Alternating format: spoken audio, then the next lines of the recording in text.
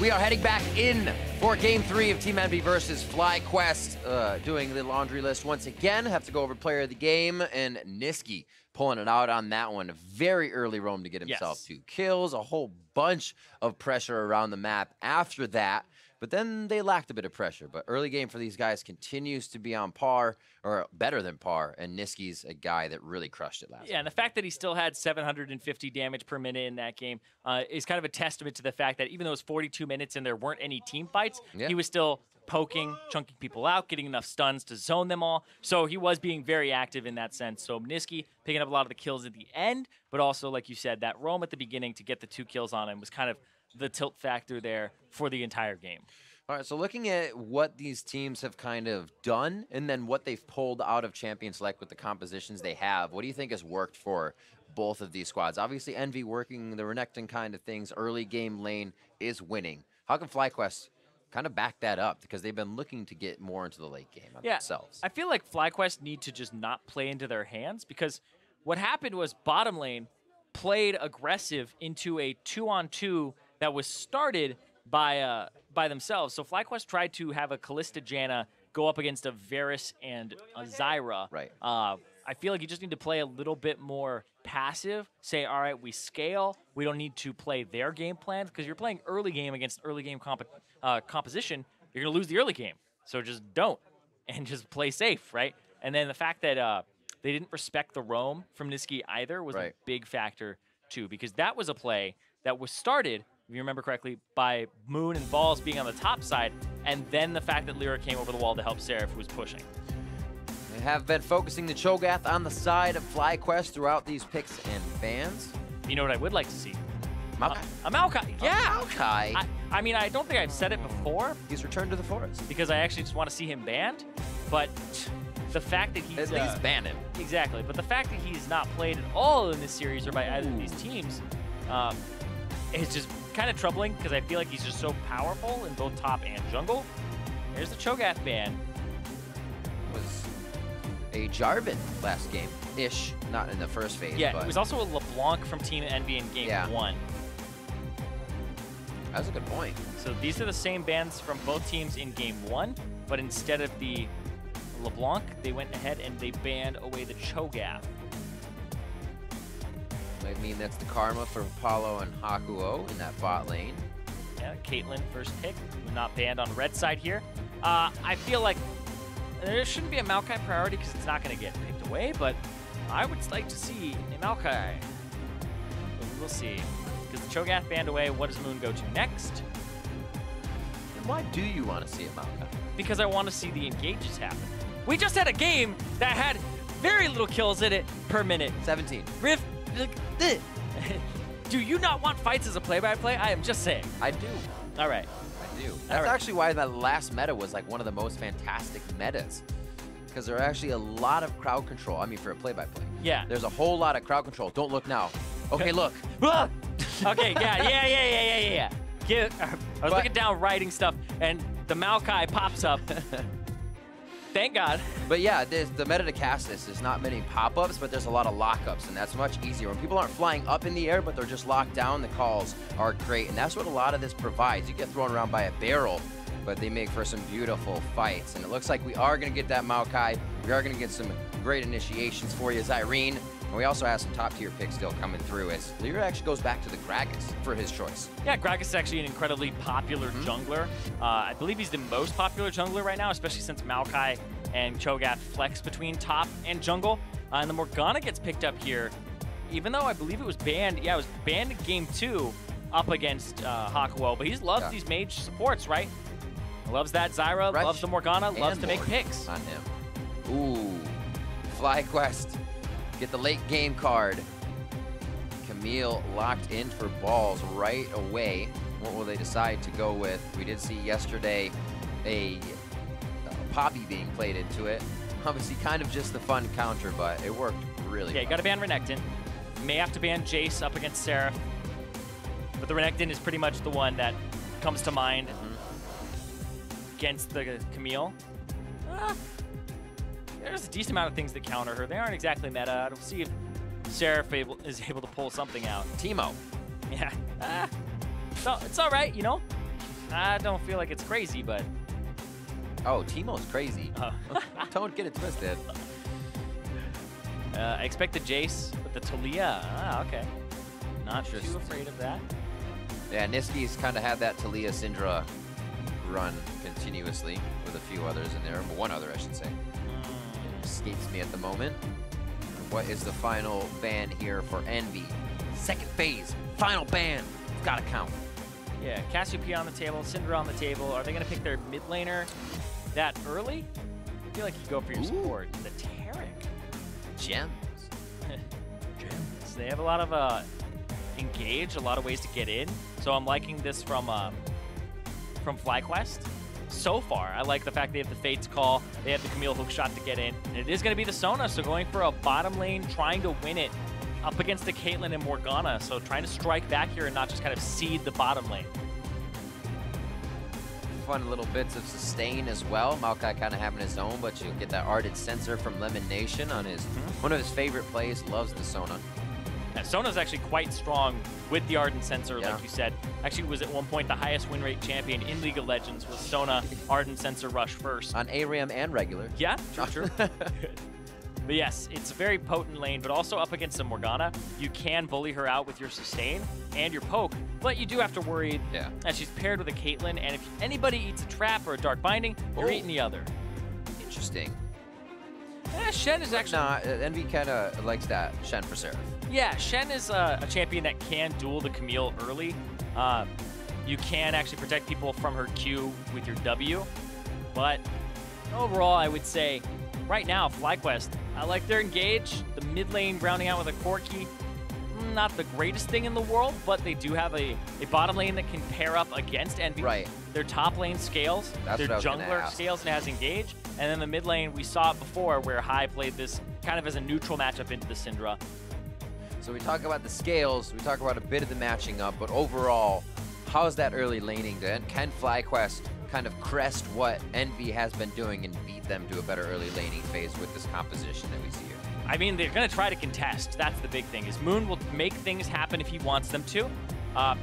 Balls has ways to engage. Moon has ways to engage. Turtle has ways to engage. LemonNation has ways to pick, right? Like, there's just a lot of ways to start fights here for FlyQuest. And the last game felt like they didn't have enough, and they weren't really happy with that. So now we're going to see if FlyQuest can get some engages, not get bled out like they did in the first game, but it's a completely different look for Envy. It's not the same type of early game domination in terms of their champions like across the board. Hashtag Envy win, hashtag Fly win. Head over to Twitter and let us know who you think is going to take it. Also, Ada, do you think we're going to get a super leash? We haven't really seen him in NA. When the Maokai's finally back in, it's a little tricky though. Yeah, I feel like super leashes, I think the Maokai is going to put Saplings down for himself, and the super leash may come through from the rest of the team. We'll have to see. The game is going live. We are heading on to the Rift game number 3. 6 strong here in the Battle Theater today. And this is the final one that is going down. Who's going to take the victory? FlyQuest or Envy? We're on the Rift. Yeah, how you doing, Riv? Your 6th game in. Doing great. Let's go for more. Woo. Can't you tie a best of 3? Yeah. Let's make it happen. We'll see. I mean, that's the good news, is the games have to end at some point, Riv. Yeah, 42 minutes, doesn't matter. It will happen eventually. But that's the thing, is there will be a result to this game, and whether the result is Envy winning and going a little bit higher up the standings and making it so that FlyQuest are 4 matches away, 4 games behind playoffs. That means that FlyQuest would have to win pretty much everything that's remaining, and then we'd almost have our top 6 teams locked in at that point. Whereas FlyQuest, if they win, it's not all locked in just yet, because Envy would be right there, just ahead of that pack that's under them. Slow moves in and out, especially when you're LemonNation on a Sona. You'd be the first one to get caught, and you are not living for too long. Ooh, Turtle is the human sentry on that play. Gets himself to safety, obviously. Yeah, also Ancient Coin start here for LemonNation on the Sona. A lot of people start the Spell Thieves because they love going for the Q and then the auto attack, the power chord. Simple pokes. Making sure that they get that gold as well. That's kind of the thing about a Sona in lane too, is it's not that you have to worry about the poke, it's that you will be taking the poke. She's in range, she just hits Q. So why not? Yep. 1 soccer ball, 2 soccer ball, 3 soccer balls. And then this last one, just a few more autos. Pop, pop, and done. So yeah, you set up the soccer balls, set up the saplings a little bit away from each other so they don't all go off at the same time. And LirA actually got the super leash. So to answer your question, Riv, he gets that leash. He's going to go bottom. I believe he's going to flash body slam because he had it early. Don't always see that on Gragas. He's going to try to go and upset this early game here. We saw it happen last time where FlyQuest just bled out after they got put behind. He's going to try it again. Oh, went to walk to ward. Gets them on that. Has the flash as well if they need to get some extra damage in. Turtle gets taken down by the Thunderlords of Hakuho. Yep, there goes the first blood and both summoner spells from WildTurtle in exchange for 0 summoner spells from Envy. So bottom lane, I said they're going to try to contest it. That's over. Early game lead to the lane that's been able to poke out Turtle and LemonNation. Why not? LirA starts there. We'll see where he heads next. Moon is going to take this chance to say, I saw you bot side. No, he's actually going to have Seraph run towards him. So, Ooh. Yeah, it's the standard Great play cover. to go for that top lane side of the jungle afterwards.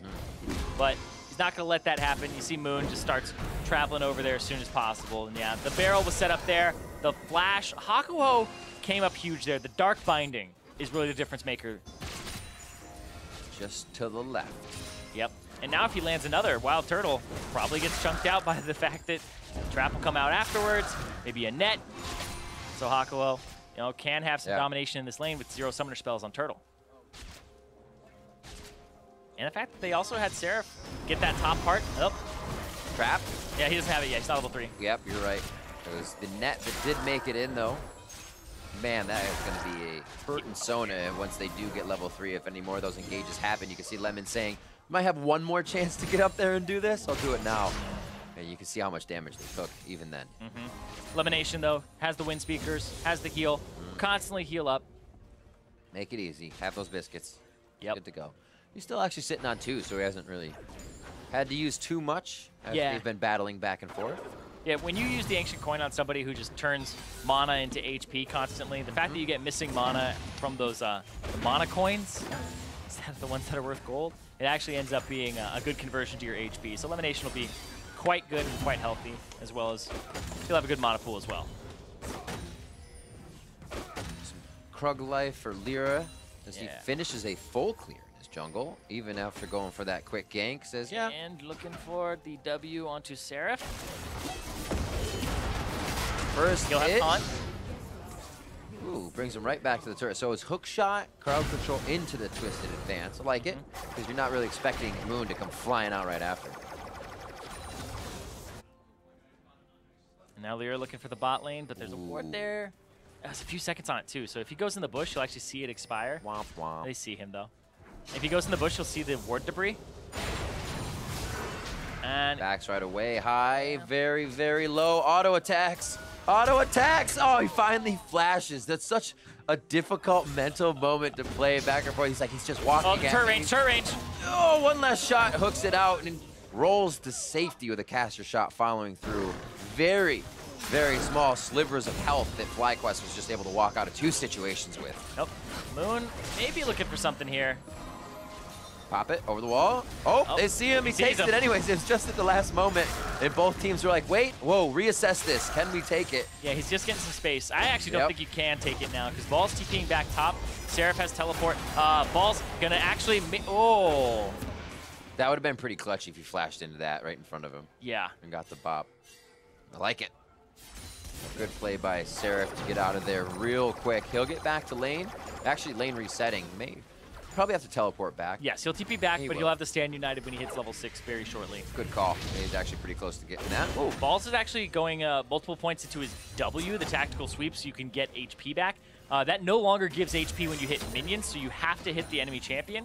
Right. And I feel like a lot of Camille's ditch this. It's the safe build, but because you can't just vamp off of minions anymore, a lot of people just went back to the Q, the Precision Protocol max, especially when it got buffed to be 200% instead of 180%. Just got to be able to get those hits in. Tag it on. Hookshot makes that possible. And we'll see Balls already playing aggressive. Moon with one approach to the top side. LirA, however, making things count still. That bottom side gank that went to Hakuho. It's paying off a little bit as it was the CS lead, but it seems like from that gank, Turtle and Lemon have been able to hold on pretty well in that lane now. No real movement over towards mid. It was a slight roam with Nisqy and LirA to make sure things were safe towards the red side. Trying to just get a a location on Moon at the moment. They found him towards top. Yep, just farming away. LirA going after high, though.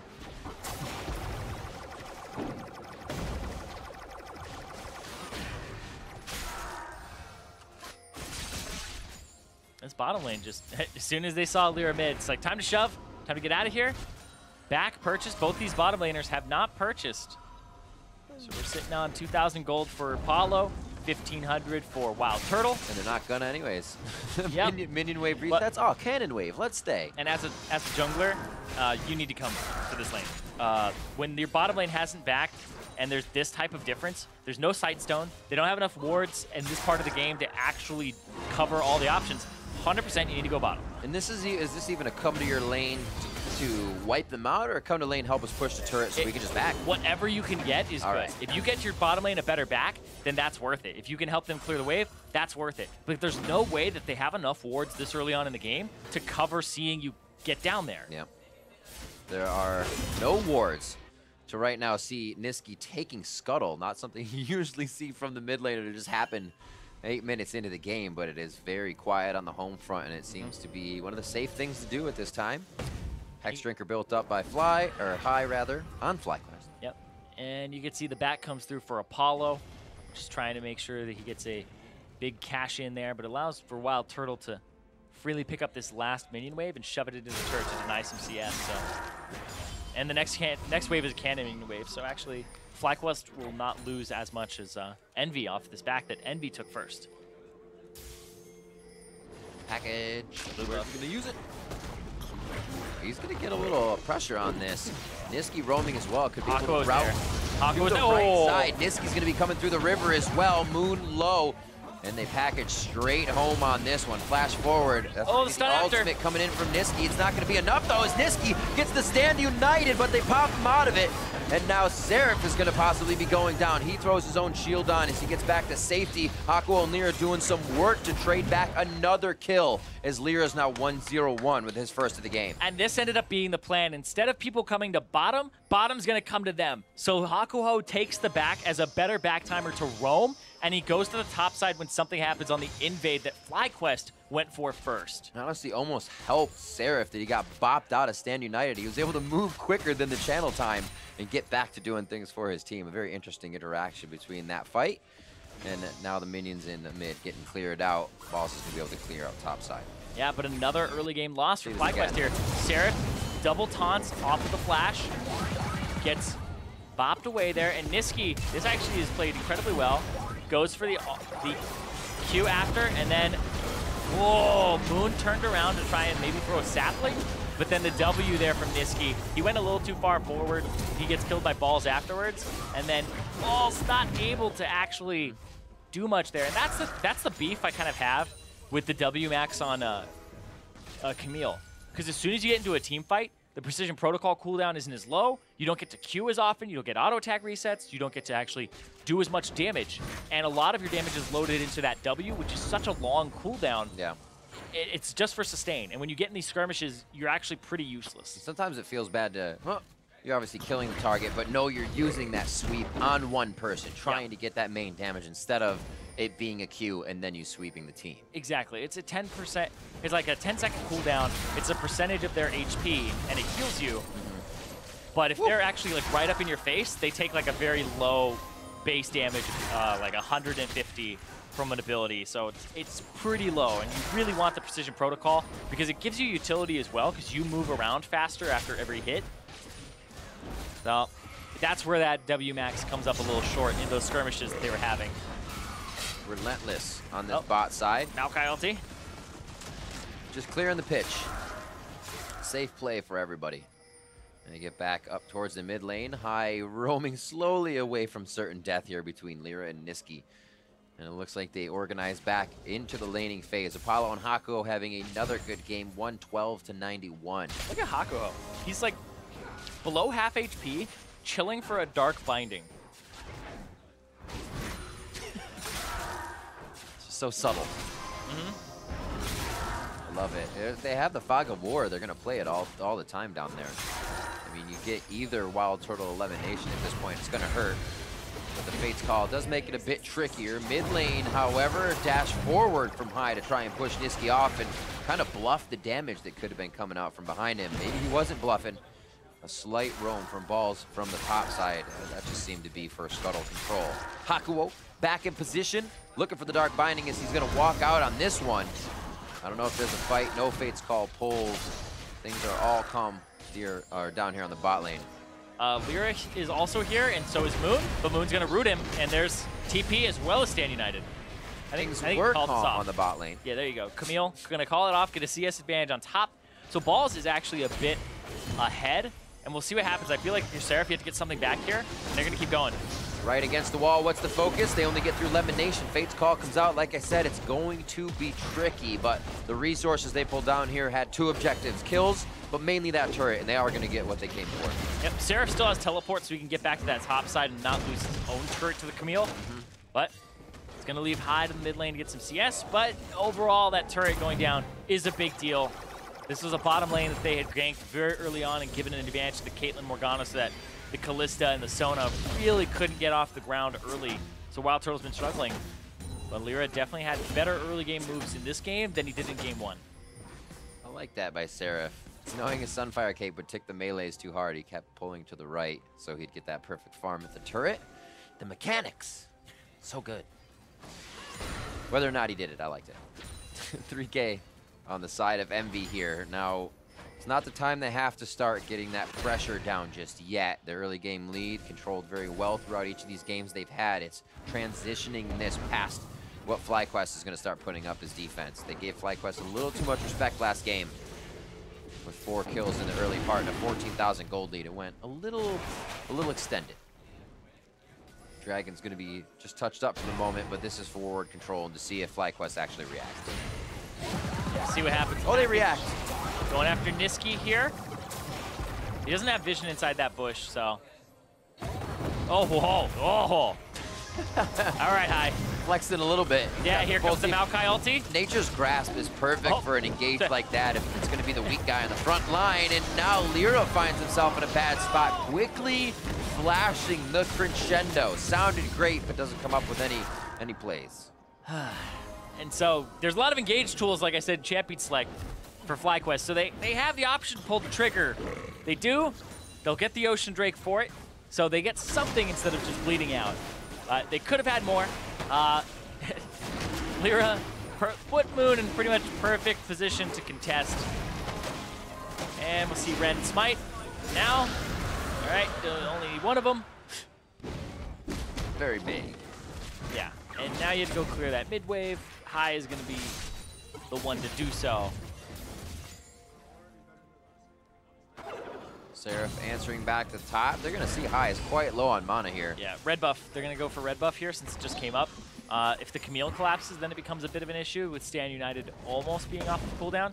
But they're not healthy enough to really kind of contest here. High doesn't have the mana, and that's going to be Apollo picking up a very early red buff for himself in 15 minutes. Hands off to the ADC. Looks like they know with the back, or there's a ping at least from Seraph, they're going to start cruising towards the top side, clear this out with the Peacemaker, and get this wave pushed.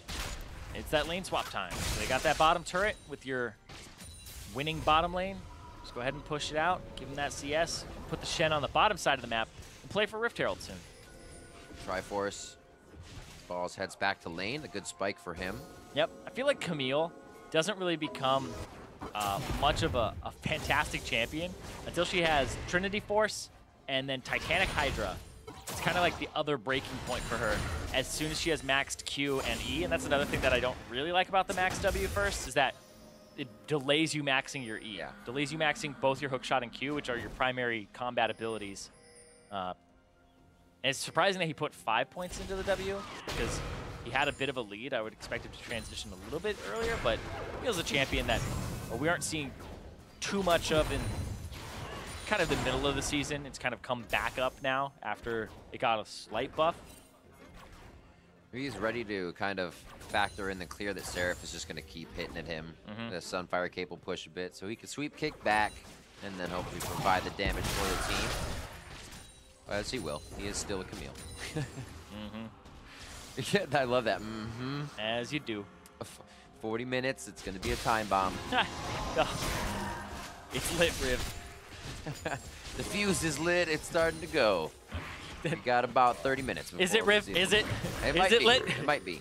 Ah. Yeah, there looks like there is one here, though. Slow burning fuse. Because you have the Caitlyn, the trap setup. It's one of the reasons people ban the Caitlyn, because the traps are just so oppressive. And you can just siege and force things like that. But right now, trying to force onto Seraph under turret. Hai actually got aggro there. Oh, very close to going down. At least one more shot's going to be necessary with the hits come in. Balls on the top side finally finds a bit with the help from Hai. Yep. Balls ends up getting that kill for himself. But that's going to be Rift Herald and that top turret traded for that bottom turret, you would think. But no, Nisqy's actually going to defend the bottom turret. Almost. Good retribution kill for his teammate. LirA is able to pick that up as they drop down balls from the bot side as he roams. But teleport is up. He may be able to get back into this game quite quickly. Yeah, advantage. Envy trying to work fast off of this. Advantage to Envy, though. They got the top turret, they got the Rift Herald, and they actually lost nothing except a 1-for-1 trade in terms of top laners. That's it. And they get a turret in mid with Rift Herald, so that's 2 turrets. Let's see what LirA does here. Ooh, there's a heck of a lot of crowd control going around, and LirA's trying to find the target that would be the best priority for the team. Stand United helps him a little bit. Remember, that's not a turret, that's Shelly. And that's gonna be helping them take a few more out. And they're just gonna try to optimize here. WildTurtle is still pushing top. Now he's coming to join in mid and try to help them wave clear, but I feel like he's not gonna offer much as they go back to just clearing out the waves. Bot lane got pushed in. This is a full reset from Envy after they take that mid turret. Yeah, Moon popped the ultimate, but Envy actually played quite well around it. Pops the ulti after the LirA engage in the turnaround. And then everybody stacks up. Hakuho takes it for Apollo. Perfect. And because the ulti only hits 1 person per route, you just stand behind and then they're able to re-engage. And he gets in there and gets the taunt. So Seraph, yeah, comes up pretty big afterwards. Good guy. Hakuho taking the hugs for Apollo What to a keep good him alive. Guy. Yeah, that was actually well played from Hakuho to stand in front of the ultimate from Moon, who honestly, like, I was talking to him a bit about Maokai. It's like some people just haven't had as good of a read on the meta, so they aren't as practiced on these champions. It's why we were seeing like a Cho'Gath priority from him over the Maokai. He knows it's powerful, but it just looks like he may not have had as much practice in terms of the setup or in terms of being able to start these fights. He understands the power of the champion now, but if there's only a finite amount of practice time to put into the week, and when you're throwing darts at a dartboard for the meta and what's going to be left up, and you kind of miss the mark, you're playing catch-up during the games. It's a messy looking dartboard this week. Oh, yes. For everybody. Oh, yes, it is. For everybody. In a good way. It's their choice to play that. But we are getting a lot of different picks and unique ones coming in this fight. However, not unique to Envy's early game. They're trying to get more kills here at the start, and they are able to drop one more time ball. Oh, they want to kill Seraph so bad. Also take down Hai. Seraph stays alive. He's just stacking armor. Yep. It's going to be very hard to kill, even if you bring Hai to the fight. Wait, no! He gets flown back to his auto attack range, tries to use the crescendo immediately as they go for Hakuho. He flashes out. Do they all live? Does Apollo pick up a kill for himself? The teleport now coming in for Seraph. He's going to get back to lane. Apollo flashes to safety. The Ren comes in. That's the kill for Seraph. May be able to clean up another one, but it is Moon tanking the turret, so they get out. I don't think they're going to get away, though. Here comes Nisqy. Wait, they're pinging all the way down. Yep. It's going to be LirA near the second tier turret if they make it that far. Double scatter the weak. They're going to be able to drop Moon, and LemonNation thinks he's safe, but here comes LirA to take him out. Yep. What is going on this game, Riv? I wish you could tell. Could you tell me? That just happened. All right. Baron on the table. I don't think they'll do it, though. 20 seconds on Moon. They'd have to all regroup right now, and they don't have Apollo, that consistent damage dealer. Just take care of the waves. So, Envy, now we're looking at a 6,000 gold lead for them. 20 minutes in. It's the skirmishes. FlyQuest tried to take skirmishes constantly. They did it during the middle of the split when I was casting them really early on, and it was biting them. They tried to go for it here. Seraph avoids so much damage, and like I said, you can avoid the true damage from Camille there with the Spirit's Refuge on Seraph. Then he gets the taunt. They finish him there, and there's just so much peel. Hai gets picked up here as well, and there's a Ninja Tabi plus Bramble Vest, so he's reflecting a lot of damage simultaneously. And this, God. I'm not bad, I'm just disappointed. Dad mode? And there's a lot of pressure on FlyQuest this split. Moves like that, you can take that extra second to breathe, and Apollo got to save his flash because of that until later on in the fight. So even if you throw it straight at him and get his flash, it's better. I believe you. Thank you. I mean, I don't need you to, but I appreciate it. Appreciate it. Appreciate you.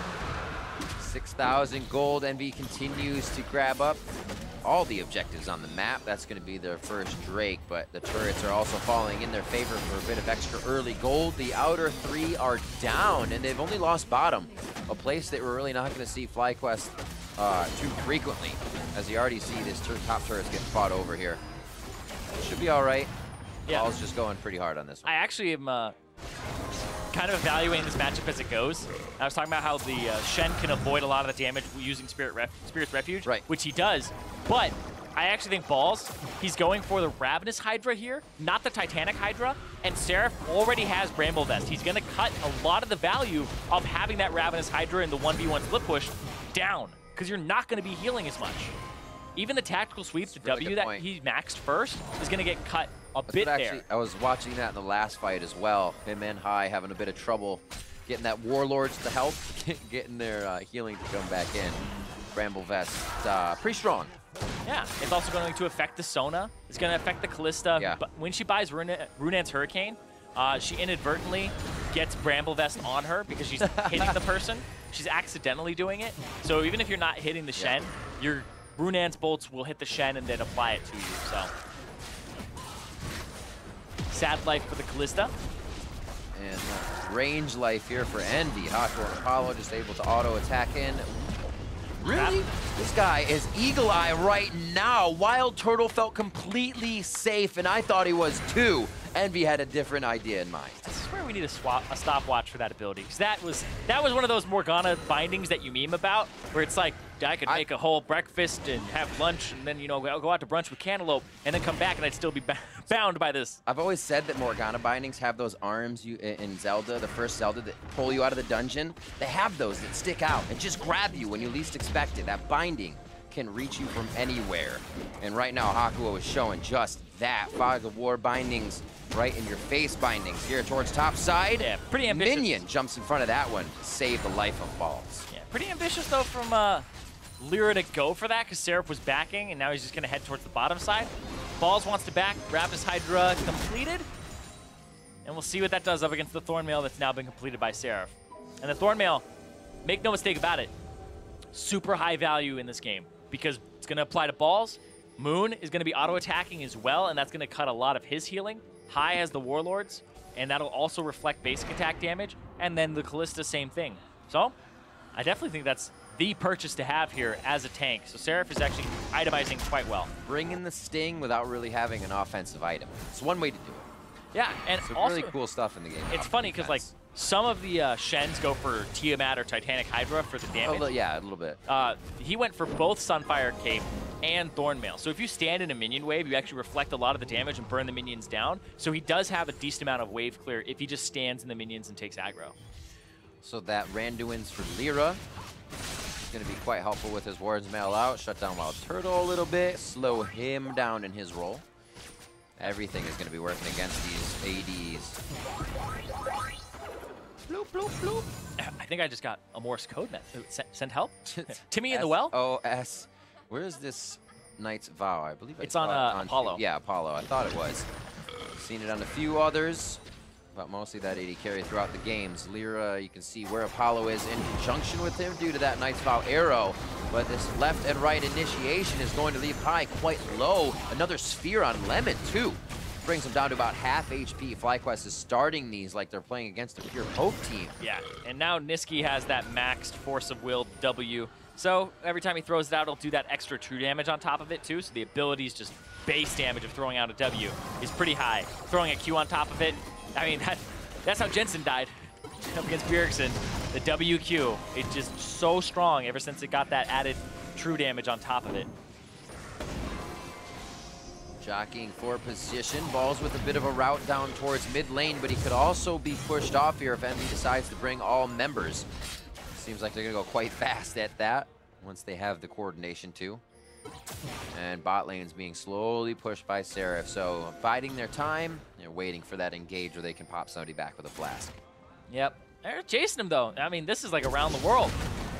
Oh, what a flash catch in. Seraph able to hit him on the taunt, but still blasted back. So Balls has some room to play with. Gonna maybe try to hook shot past them. He's got a W back here. Saw that binding. Oh! Hakuho Turtle goes down. The headshots and lockups coming in from Apollo and the rest of the Where you team. going? Flashes forward with the headshot. Goes for the hit. It wears off. Just in time for the kill. Almost had enough with that shield. And now it's going to be Balls falling once again in a 2v1 situation. Possible binding from Hakuho if he throws it over to his left side. They dodge out, I should say. Balls dodges out. I mean, but I don't know where he's going to go on exactly. He's going to have to pull something tricky here. Didn't run by Nisqy. He's going to go by the turret. I mean, no hook shot after that. Yeah. Whee. Into the darkness. Apollo, your turn. All right, guard every exit. Where he at? He's got to go top right, left, bounce over. Can they find him before we do? Wait, does that make sense? No, I'm just kidding. Ah, they know. They're like process of elimination. We found him. All right. Great. All right. No, like, LirA, forget it. LirA's turn. Let's go. LirA, get in there. Is he back? He's gonna wait. When he walks over the ward, LirA may go for him. No, they gave up. No. Oh, wait. Yes. Give me what we want. They're picking it. 4, 2, 1. Oh. Mission impossible. Great job by Balls getting out of that one alive. Also, just pulling Seraph and the team around the map for so long, they don't really lose too much control. Yeah, well, a little bit of chaos. Meanwhile, I actually have to say, that was a 2v4 in mid lane, right? We had seen Seraph, LirA, and Hakuho chasing one person. This is a 2v4. Engage happens, Nisqy flashes to the side, perfect. Ooh. Oh my God, that was disgusting. That was so disgusting. That was an incredible outplay between Apollo and Nisqy, and they trade 2 for 0 in a 2v4. Those are the carries of Envy that have been doing so much work for them this split. When Nisqy came in, Apollo has been firing on all cylinders pretty much the entire split. Even in their losses, he's still not like one of the guys who's costing them games, and he's able to get a level advantage. The team is playing around him a little bit more, and he's definitely shown a lot of improvement this split. Good old Wiz. And that was right there. He's playing aggressive, right? Good old Wiz would have played in the back line and would have been a little bit more scared, but now he's just popping forward and being aggressive. Apollo, he's on a mission, and he is getting good results out of these. 30 minutes on the clock coming up, 10,000 gold lead on the dot. 5-1 in turrets. They aren't really ready to be pushed, so this may look like a fight from Envy if they try to do they're looking for Apollo. And United immediately coming in, just missing the backside of Camille. They're going to still have to chase out. And it looks like they slowed down on this. LirA's going to try to flank. He has Body Slam Flash, and he has Cask. It's back LemonNation. They get the tank, though. Moon's going to take a while to go down. They decide to hold most of Nisqy's abilities as well. Yeah, buying time. Buying time for Balls to push bottom.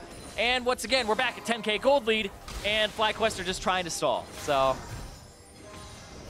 they're waiting for the Camille to scale. I don't feel like she scales hard enough, though. And now the Baron has started up. TP for Balls. Where is it at? I don't know if it's going to happen. I don't think it's going to happen. I think they're going to try to go for a steal here. Moon can twist it, advance in, a good hit. Seraph already leaves, not going to be able to get in. Seraph makes them turn. There's the TP. 1 second. There's the just below. Will he be able to get into a good fight? Wow, LemonNation melting immediately. It's Camille trying to get in from the top side, but he just cannot. LirA low, Seraph low, but they're in the perfect spot to deliver a bit of a long-range attack, and it's a double kill here for Nisqy. Did not use anything on the mid-game engage or mid-lane engage for that second-tier turret, and they may be able to turn around once again with this Baron and look at the side lanes. Yeah, I don't know what's going on. Like FlyQuest, they contest it after it's taken with the TP from Balls, who didn't even get the bottom turret there. He TP's in, they all back off. That hits. LemonNation doesn't have crescendo, so he doesn't have follow-up there.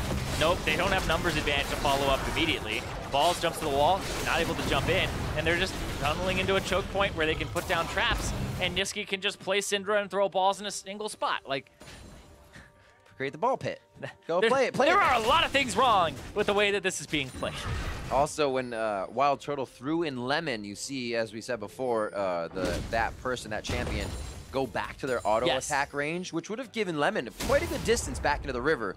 but he backed up against the wall, only about 2 Teemos away. Yeah. Bad news for a Sona, who is paper thin. But at that point, he's sacrificing himself because he doesn't have Crescendo. True. He doesn't have Flash. Like, True. You threw in a Sona. You also are choosing where you're gonna Congratulations, you go. did it. Like, there's no follow-up. How are you supposed to actually get a good fight off of that? The situation was like, this has been kind of the issue for FlyQuest, is they don't evaluate the whole picture fast enough to really make the right call. And I don't know if that's like information being funneled in through high when he's behind. Is it good enough? Are enough people talking about it? And now they're trying to cut off LirA, but here comes Seraph, and they might turn this around. There goes Lemon. Instant. They think they can turn something around, but Envy seems to be just popping out of the woodwork here. They only saw 2 members. 3 seconds later, all 5 are approaching that fight. LemonNation just went down as he's coming back up in 20 seconds. And FlyQuest getting pushed around the map. We'll have WildTurtle backing here. They're going to have to protect top side.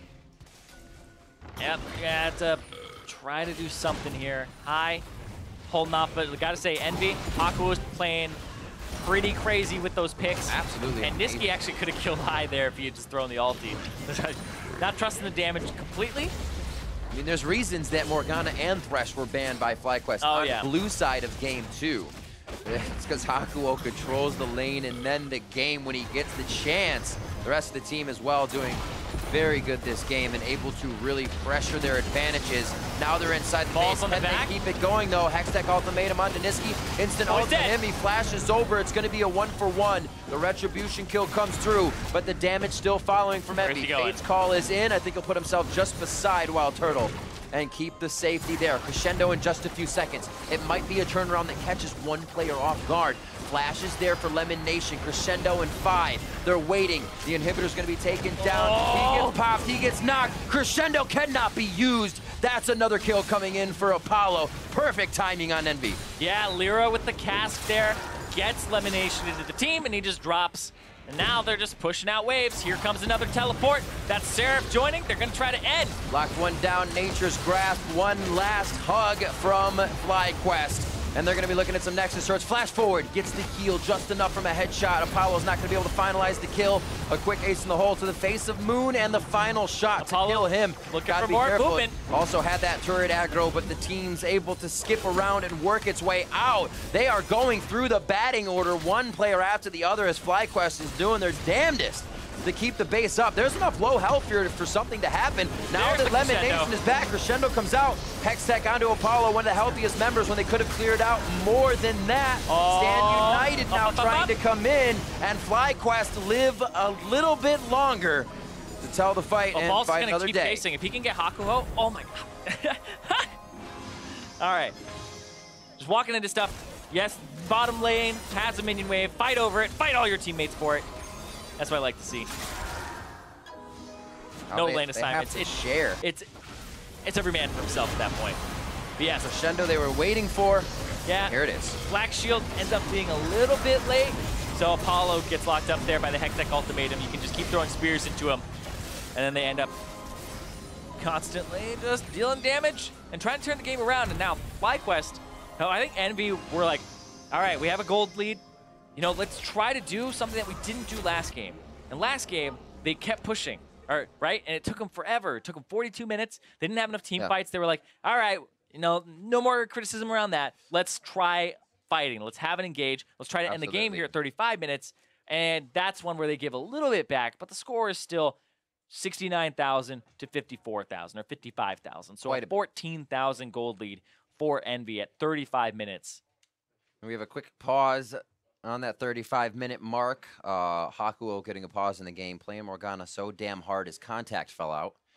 So we're going to have to get that back in so he can hit these bindings. Might check that contact for some bionic tech.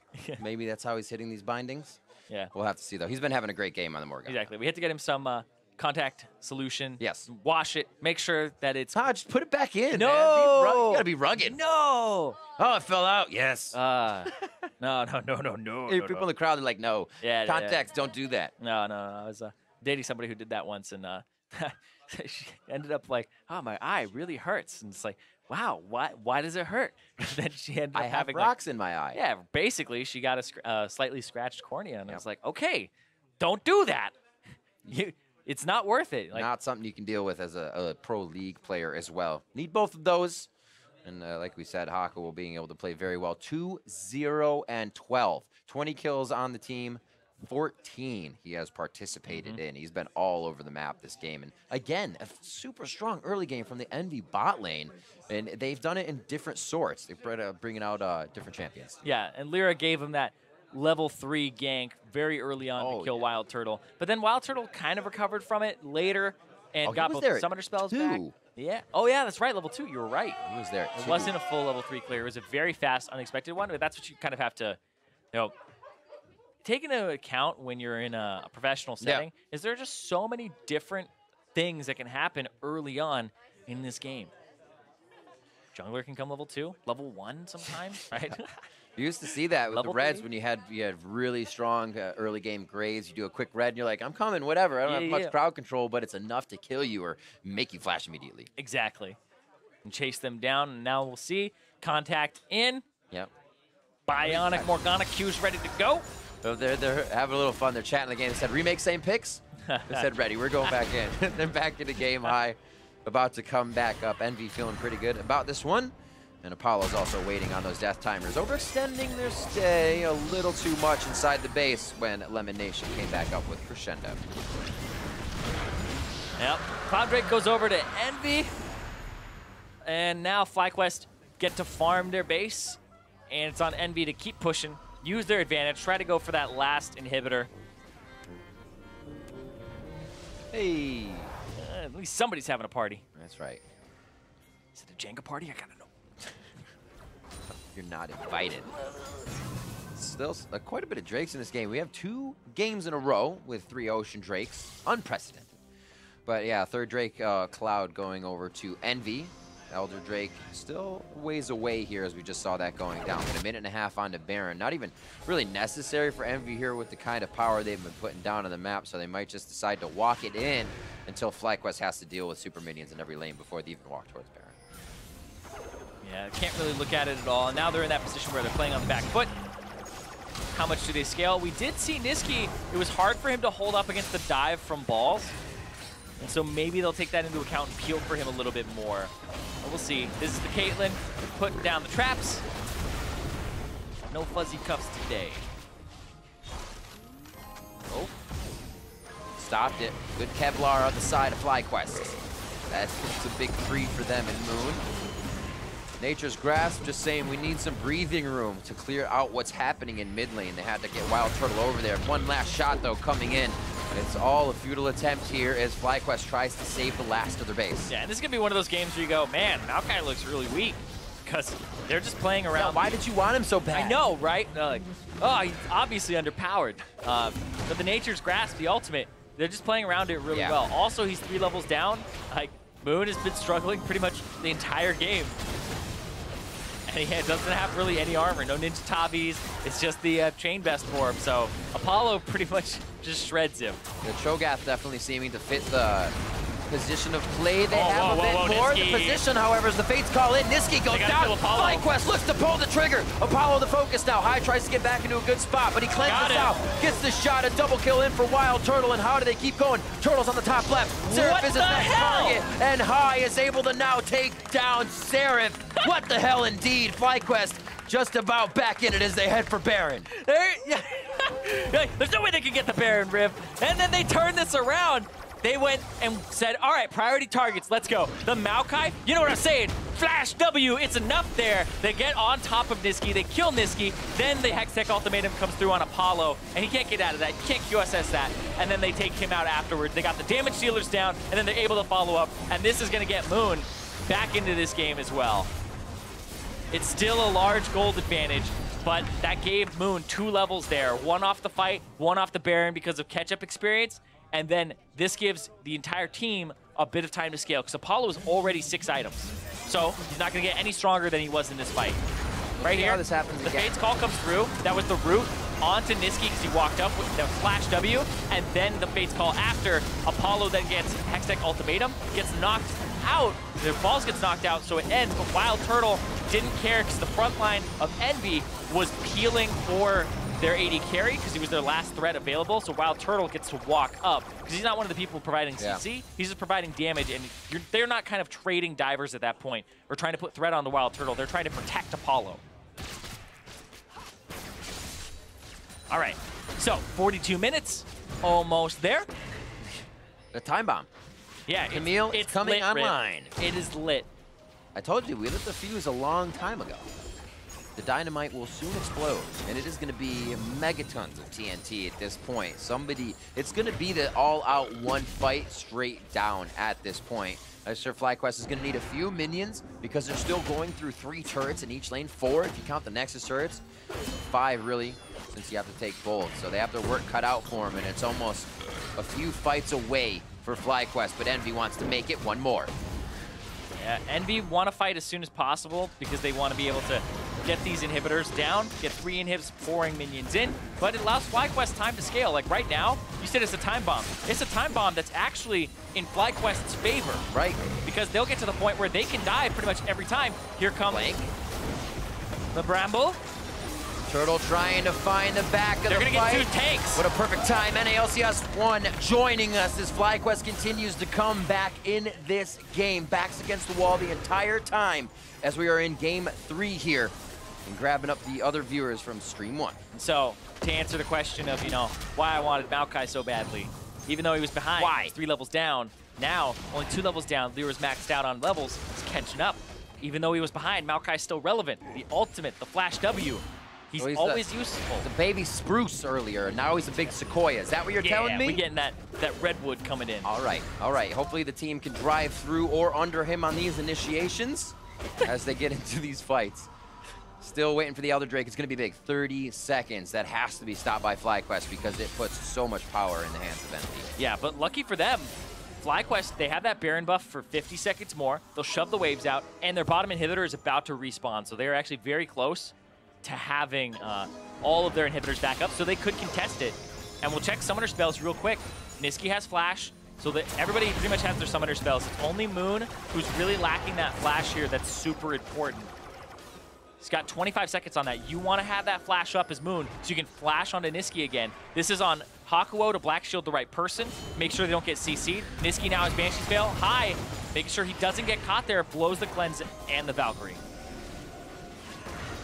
Slowly playing this one now, at least waiting for that Valkyrie to come back up. Great traps coming in from Apollo. Does fly get caught here. Balls gets knocked back. Remember, it's all of this used for the GA. Nature's Grasp is going to lock down the team, but does that mean FlyQuest can get to the back line? Nisqy and Apollo are in a perfect spot as the locker of the Iron Solari keeps them healthy. They're trying to chip away at the tank wall, though. Can they find the back line? FlyQuest rerouting, trying to find a way back in, but they throw each other into the frying pan. Hakuho trying to lock him down. Balls is getting on to Apollo, but it just won't work. The mission in favor of Envy. Turtle getting one last shot. The ace locking him down.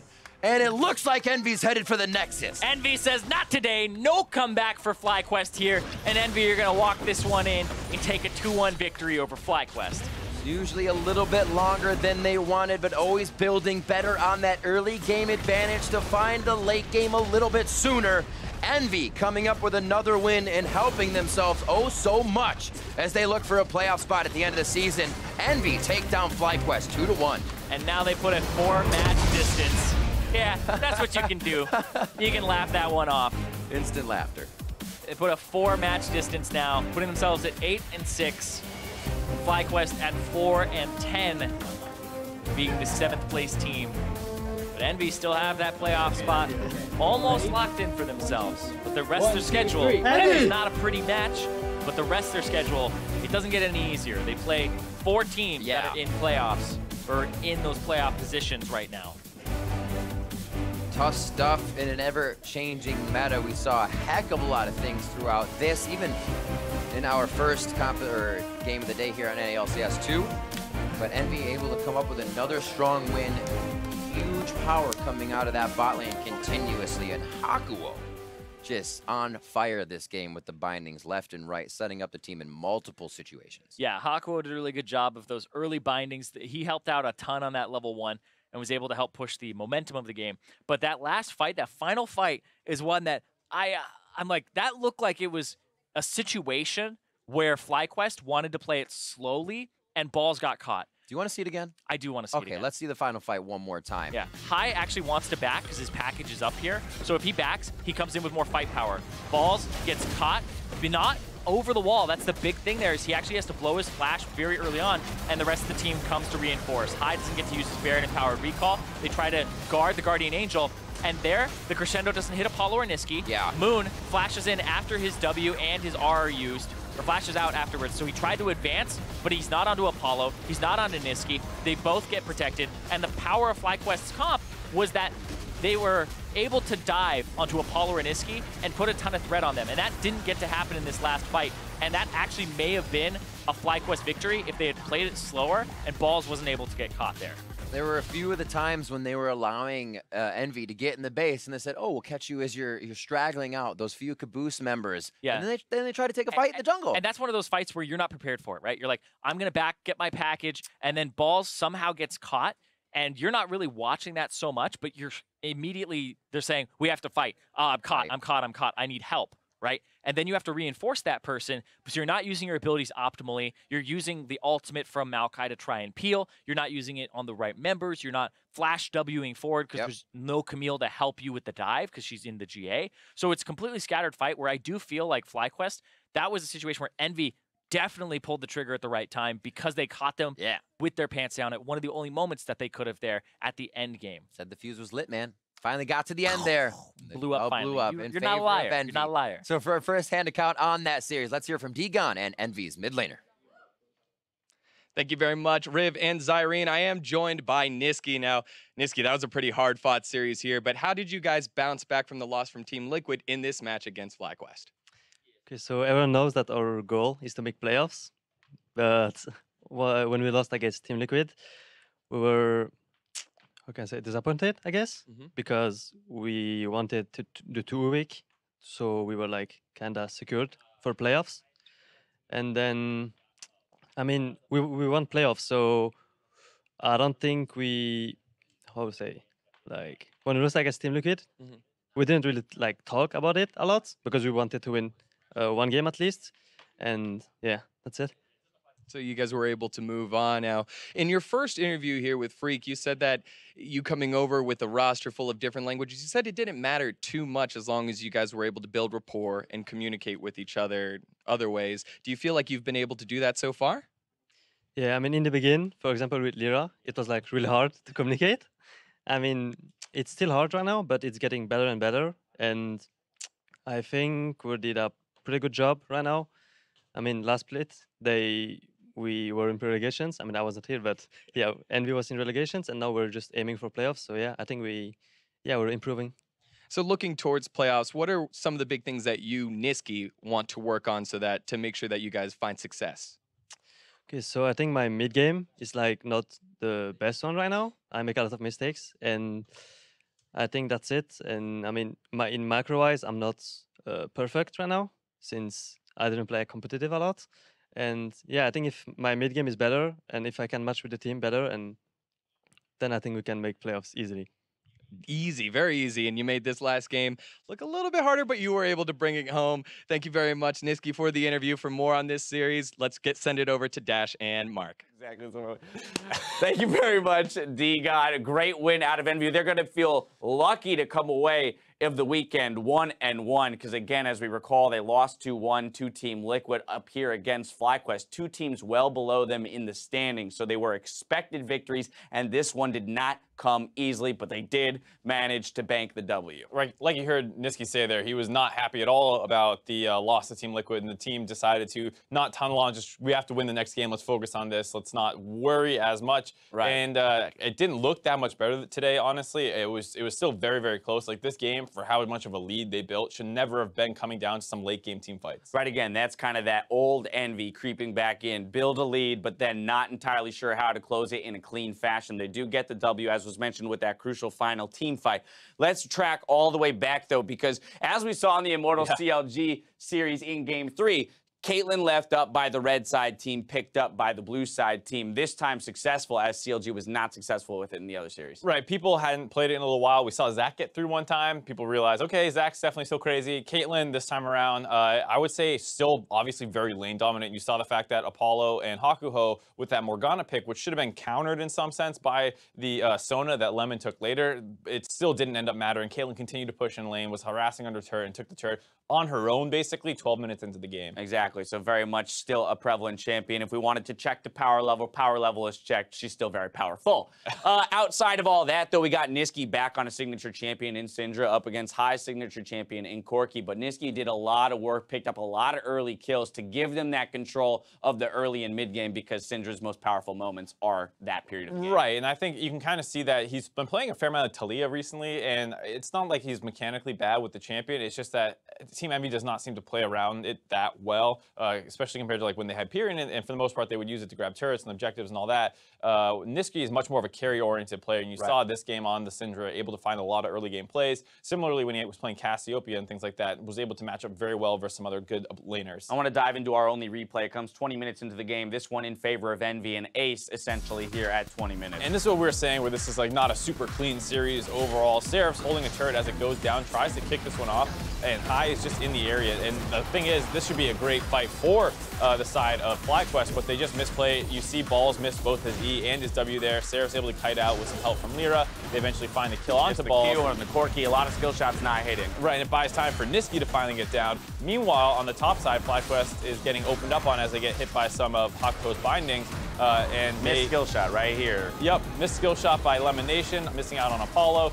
Moon coming in a little bit late, is able to find some roots on people, but eventually this fight goes on for so long, it takes them forever to kill Apollo. That look at your mini-map. Yeah. Gragas and Syndra have only made it halfway across the map. Remember, they were just in the bot lane responding to the 2v2 that had started down there. They will make their way all the way across the map to pick up these final 2 kills. Right, and it ends up being a cross-map ace that somehow Nisqy is involved in both halves of, but it just shows that this game was not super clean, was not well played, and even despite this huge lead that they're getting right now, they're about to get this ace. Eventually, they find a Baron, and then they take everything down to the inhibitors, right? And that's when they start throwing. You see, 39-ish minutes into the game is when those big mistakes started coming in, and that's after this game should be over. 16K goal lead? Are you kidding me? Yeah, you see, I don't want to. We say the game wasn't entirely well played because of the scrappiness. I don't want to discredit the teams for playing into the scrappiness, because once again, like that's kind of what FlyQuest was looking for. Sure. And Envy was responding properly to that with the collapses and ultimately winning those skirmishes.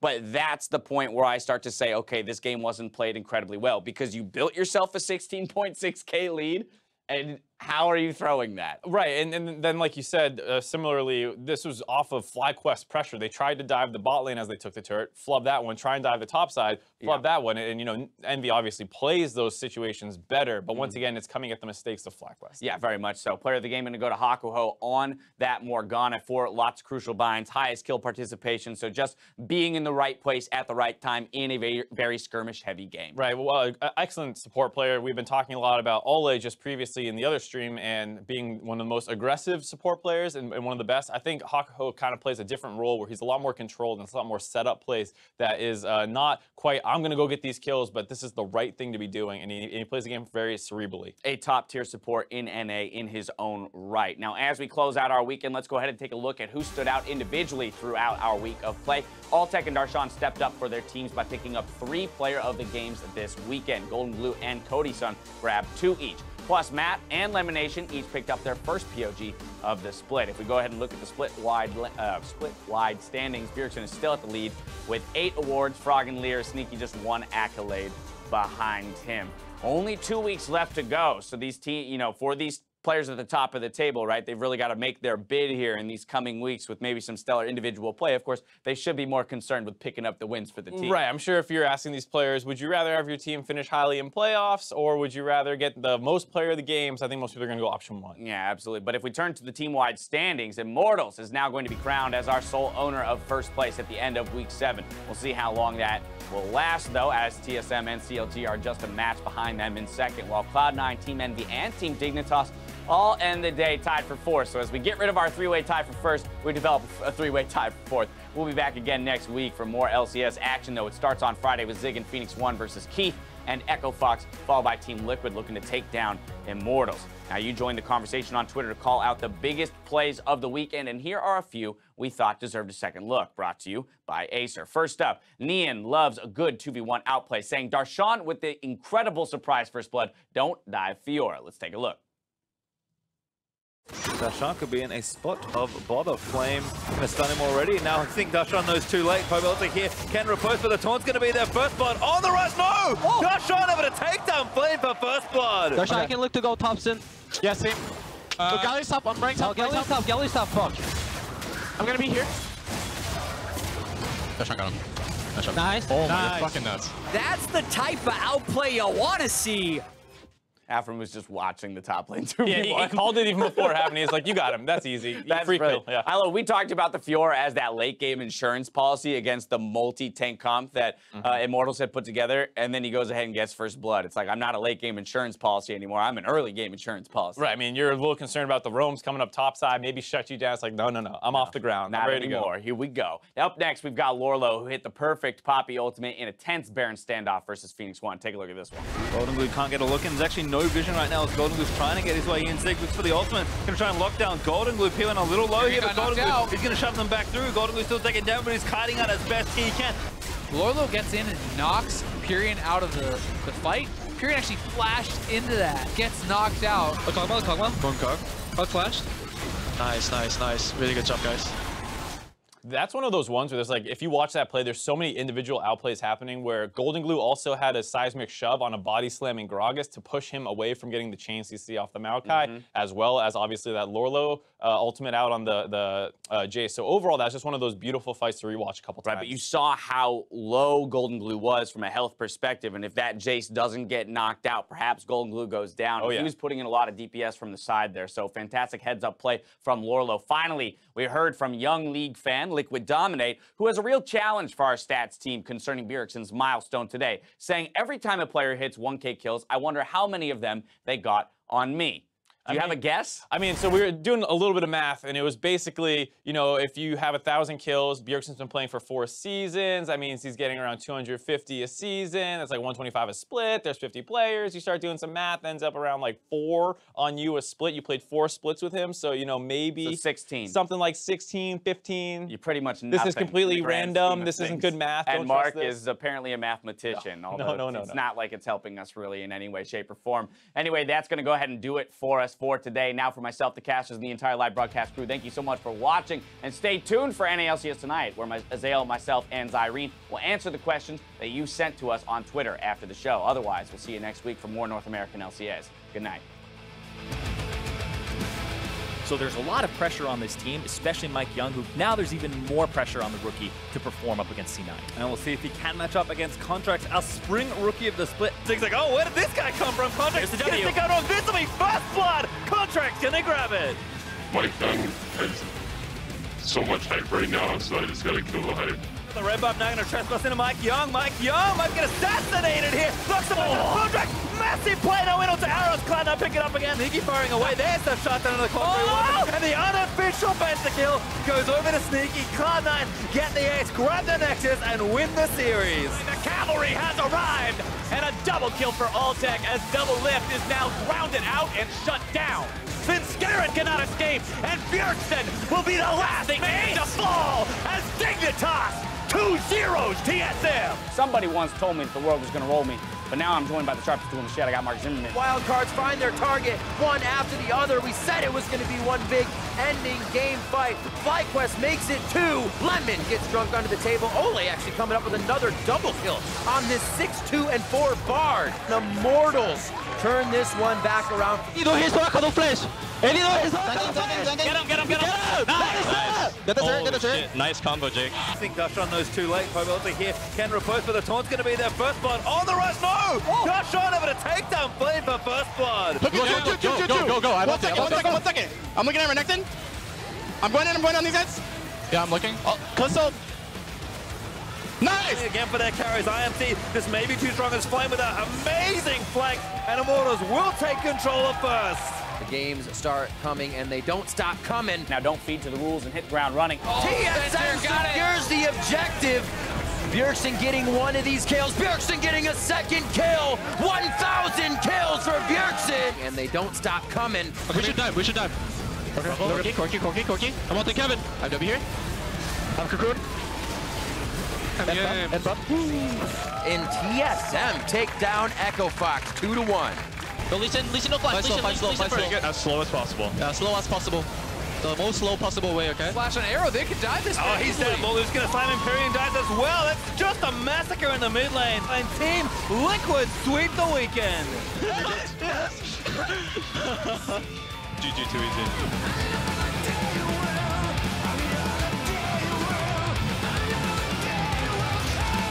And they don't stop coming, and they don't stop coming, and they don't stop coming, and they don't stop coming.